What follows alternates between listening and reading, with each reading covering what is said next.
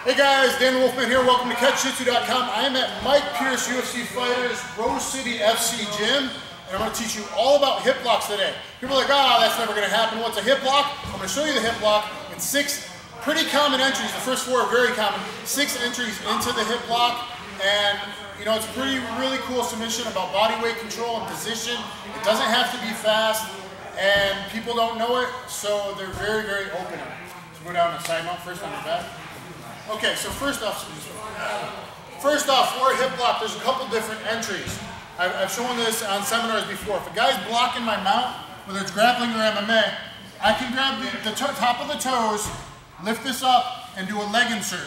Bam, with my foot. Now I'm going to heel back, heel back, heel back, heel back, heel back. Then when I heel back a little bit, I'm going to come into head and arm, and then I'm going to heel back some more, and then I'm going to lift my leg and triangle to my own calf. From there, I'm going to heel in some more, and he's already starting to hurt. Then I'm going to weave, I'm staying tight to this arm, I weave my elbow out, I bring my elbow to the other side of his head, and I'm going to crunch him sideways like an accordion, both drawing this back and his head back at the same time. Okay, and there's the hip lock. Very simple from side mount. Another way of doing it is just a transition or passing, or it's here, maybe we flopped, whatever it is. I'm gonna just pop his leg and bump my elbow up like this. I'm just gonna do a little popping motion with my elbow here, boom, and insert. Okay, and you can do that in a lot of situations, all right? So here, bam, same thing. So another way, he's here, but this time I'm gonna keep it on the toes. I'm gonna lift these up, I'm gonna bring it in, I'm gonna heel back. Okay, always heel back first. I'm gonna bring this knee down towards the mat, even if it doesn't touch. I'm gonna come into head and arm, stay tight up by the head. I'm gonna lift up, triangle my leg, foot to the calf, heel back. This time I'll keep the arm tight because I don't want him pushing me away in my armpit. I'll do a cover, I'll come outside, I'll put my hands back together, and I'll hip lock him here. Oh, I lied. I was gonna keep the toes that time. So there's the hip lock. But here, I could have kept it, I heel back, I come in, boom, and I can do a dual submission, a toe hold, reverse toe hold, and a hip lock at the same time. So I can get the reverse toe hold and the hip lock at the same time. So that's from side mount. I'm gonna go on because you're gonna see it over and over again in different positions. Another way of getting this is from a butterfly guard pass, like a flyover pass. So make sure we get different angles. I'm gonna do a flyover pass, which would be something like here, with my knees up in the pocket, compress his heels to the buttocks, reach same side to the ankle, and get some control, drop my head to the mat, I'm gonna fly over, and he's a jiu-jitsu guy bringing this leg into me. I'm gonna collect this to my chest, keep it there, heel in, come on in, head and arm, heel back, triangle, pass, here, hip lock, okay?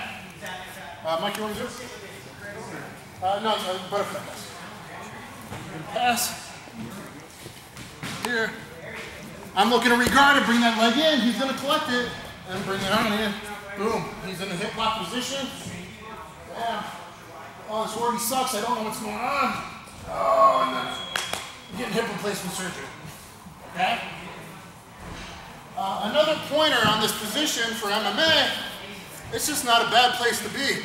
If I can come in here, boom, and knee down, I can pinch his hips, and I'm in a good spot. He's gonna try to move out, but I can pop out, and then I can start working, boom, elbows, double wrist locks. I can still in control, and then I can hit the hip lock. Okay, so it's not a bad ground and pound position either. I'll go first when you can. So turtle, another entry is from a stand-up guys. All right, so grappling MMA. In MMA, put your knee in the hole, Igor Vovchanski style. Here, we're banging him. He's gonna do a stand-up. Right away, I'm gonna change that punch into a cradle. Coming in here, bam, here. Get your hands together. I like to bring my knee to the hip here, drag them backwards. Go for the 1, 2, 3 pin. Okay, his legs are spread. That's my insert. Bam, up there. Okay, build my base with my elbow, come up on top. Here, there, triangle back, here, post, tight, pass, hip lock. Okay? Now Mike will do it with a little more flash. Okay? So, he's got tight turtle on me, banging the hell out of me. I go for my stand-up.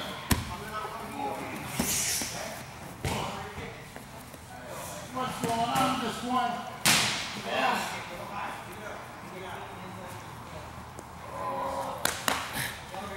There's a performance of the night bonus waiting to happen.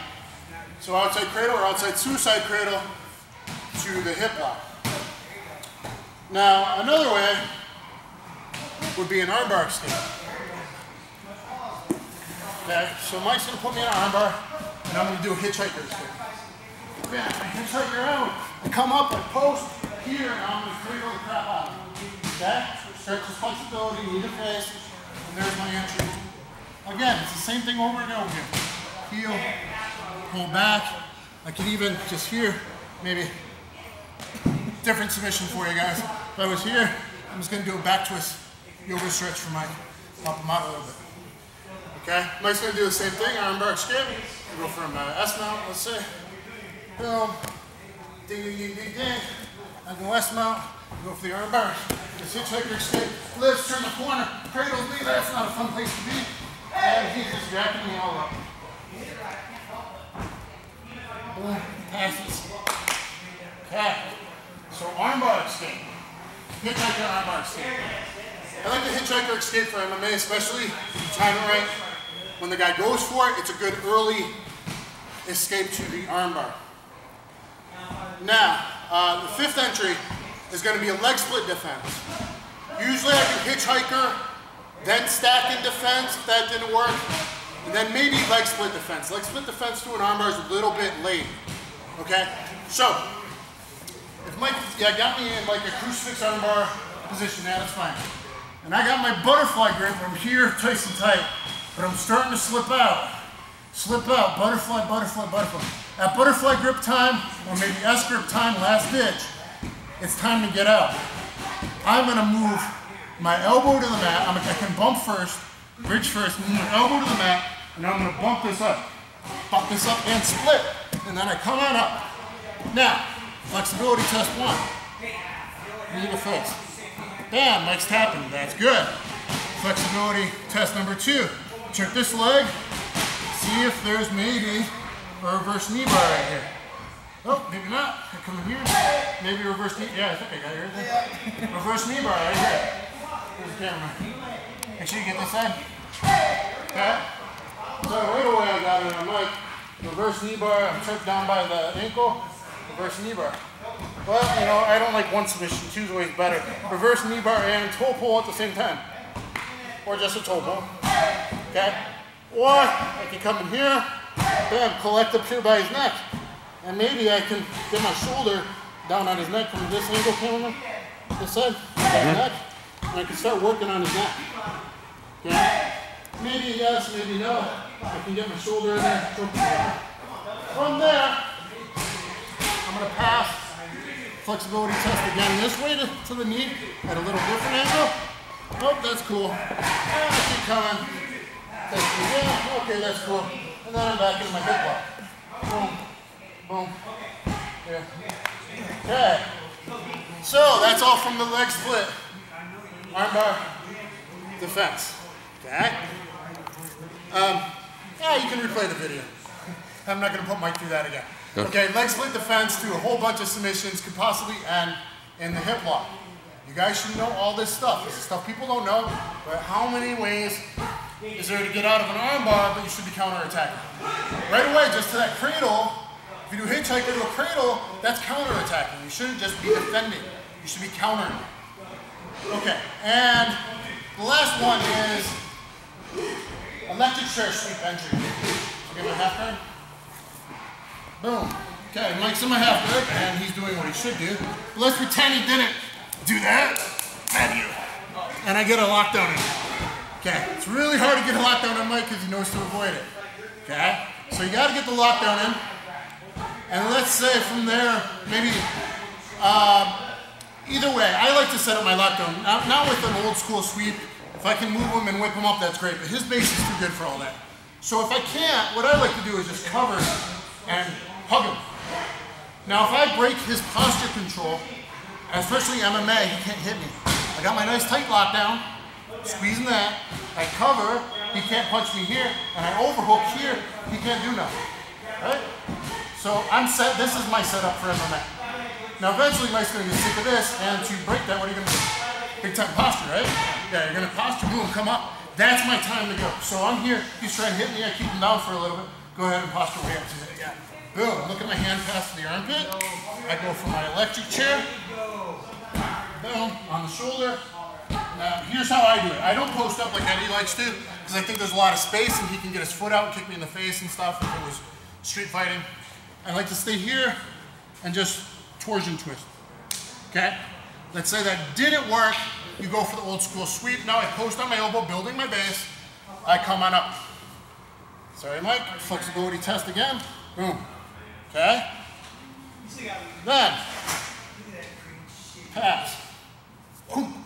There's the hip lock with a lockdown. So now I can hip lock them. Again, remember, how about the back twist? We'll just throw that back twist in there for some yoga-ness. And then here, I'm gonna bring him back into the hip lock. Look, I can draw it in with the hip lock, or with the lockdown.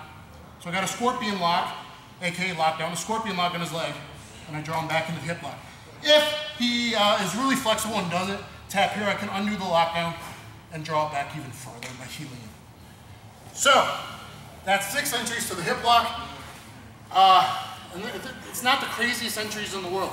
It's along the path, you'll get there, like this last one. Maybe a guy like Gio Martinez could use that. Anytime you hit that electric chair sweep, like Bravo versus the Gracie 2, way before you have to roll to the truck, to the path, to the kamikaze, the hip lock is there as an option in stoner control position. So, learn that hip lock position, inserting a leg, because it's good for ground and pound, and it's great for submissions. I hope you guys enjoyed it. Check out our gym online, the Rose City Fight Club, and catch you guys on the flip side.